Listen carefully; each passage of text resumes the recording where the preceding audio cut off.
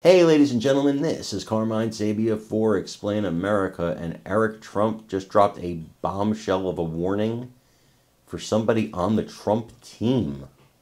Before we get started, please make sure you like, comment, share, and subscribe. Those little things really help us out, and they help our channel continue to grow. And if you're not watching us on YouTube, please visit that address in the lower right-hand corner. It's youtube.com/@ExplainAmerica. And hit subscribe absolutely free. It really helps us out.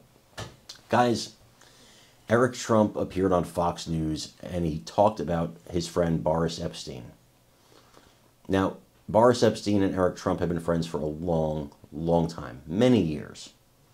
But Mr. Epstein, see, he finds himself in some trouble because there are reports, and we don't know if they're true or not. Mr. Epstein, I want to say right up front, Mr. Epstein denies all of the allegations against him.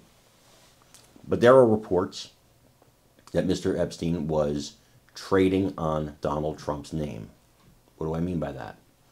Apparently, he was telling people who want jobs in the Trump administration, according to reports, that if they greased his palm, if they gave him some money, he could, or did him some favors, he could use his influence with President Trump, President-elect Donald Trump, to get them jobs. That's crazy talk. If he really did that. It's not uncommon in Washington, D.C., unfortunately. I hate to tell you that. It's not.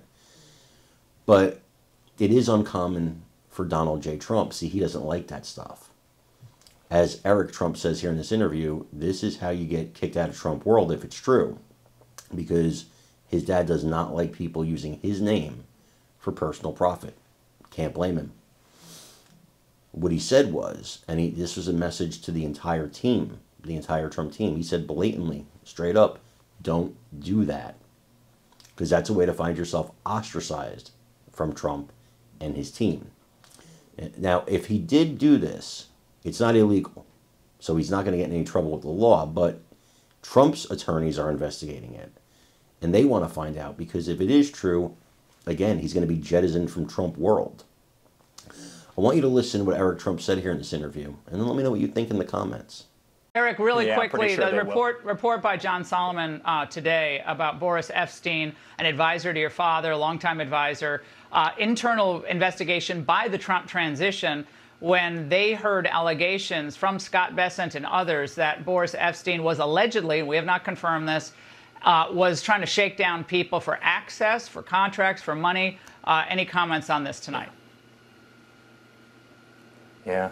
Listen, I've known Boris for years, and I've never known him to be anything but a good human being. So, that said, I will tell you, my father has been incredibly clear.